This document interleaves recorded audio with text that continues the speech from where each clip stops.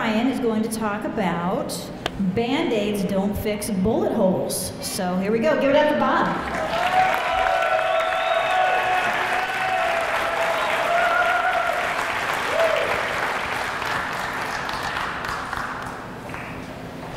Band-Aids don't fix bullet holes refers to big problems, big holes that we create in our life, mistakes that we make, and how we try to put a Band-Aid over them. Now, I'm a jock, or let me rephrase that, I was a jock. I played all the usual sports and went on to play college football. And I lived in locker rooms. And in locker rooms, we told all of the usual gay jokes. We talked about faggots. We talked about sluts and whores. We talked about butches and dykes. And if I wasn't telling the joke, I was laughing the loudest. My youngest daughter was a tremendous athlete, went on to play college basketball. And during her senior year, her older brother and I are sitting in the stands watching one of her games. I said to my son, "Do you think she has any plans? This is her senior year. She's got about a semester of school left. Has she talked about what she wants to do? You know, I'm a dad, jobs and stuff. Has she talked about any of that?" "Dad, you know she's gay." "What are you talking about?" "Dad, she's gay. But she's so afraid of you. She's so afraid of your attitude. She's so afraid of how you're going to react to it that she can't talk to you. But I know she wants to." I was so ashamed. I was so hurt. Not that I had a gay daughter, but they didn't playing the tough guy, playing this tough dad. I had created an atmosphere in my own family where my little girl couldn't talk to me.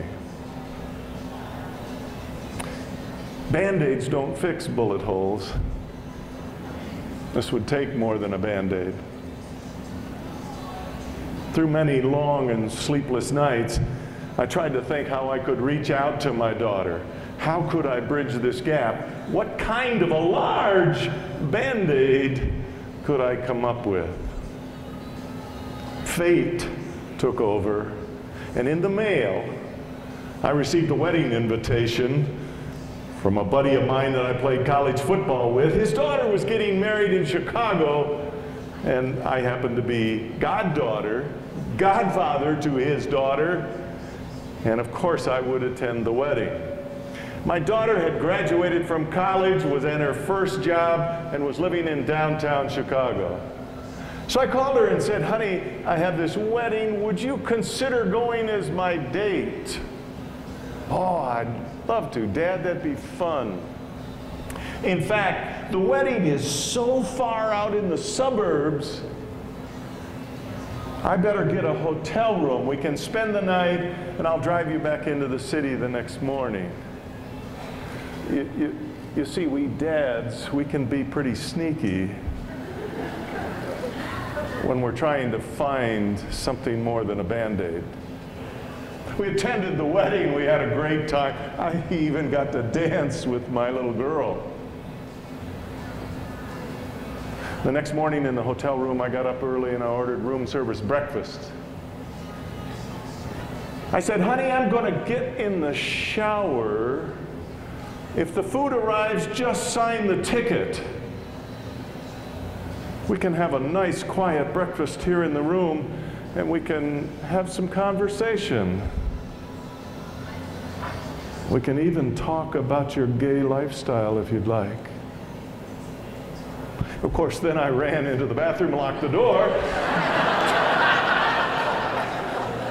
turned the shower on. You see, I needed to think, I needed to prepare myself, but I needed to give her some time too to prepare for the onslaught from a cold-hearted, pig-headed father.